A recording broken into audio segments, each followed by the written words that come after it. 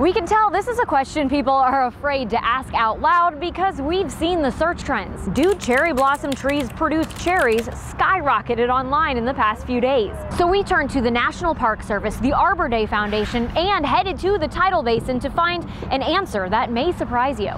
So the Yoshino cherry trees, they were a gift from our friends in Japan back in 1912. Does it produce fruit? So the original Yoshino does, and you can buy those trees for fruit production, but these have been cultivated down. They no longer will bear fruit. They're sterile, and they just have the flowers. However, sometimes there's a throwback to the original DNA, and there will be tiny little berries. Is that technically a cherry?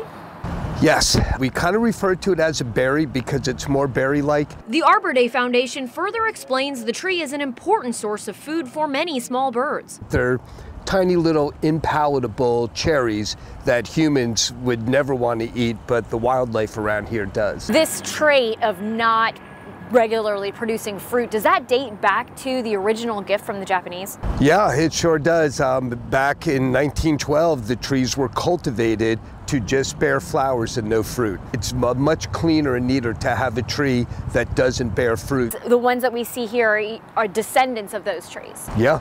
Are there cherry blossom trees in the DC area that will produce cherries like we typically think of them? Nope, they're all ornamental. You know, the Yoshino cherries, it grows a nice big viable cherry that's delicious. Just not here. Just not here.